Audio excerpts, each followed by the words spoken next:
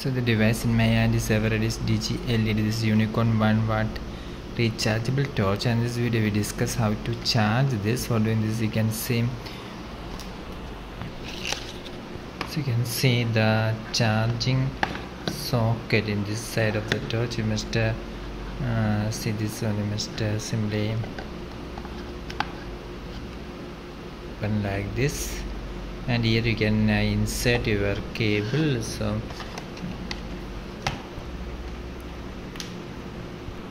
you must insert your cable to this end. So this part you must connect to your torch, and this portion must connect to the adapter. Okay, I'm going to insert like this.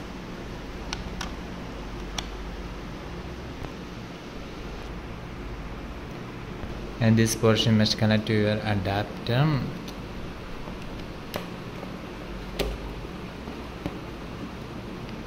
After that, you can put it to your power socket, turn the switch on.